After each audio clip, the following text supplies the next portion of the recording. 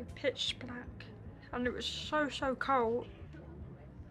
I kicked and I screamed, and I thought someone was coming at me, but they never did. And then when the car drove away again, I thought I was going to die. You're safe now, baby. All right?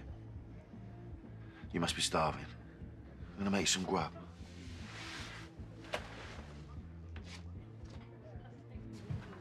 Dad, I didn't take the car. Who did it?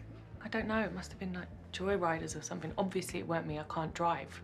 It's just a bad joke that went wrong. You keep telling yourself that if it makes you feel better. You took a liberty. Dad, please. Go away, Nance, before I seriously lose the plot.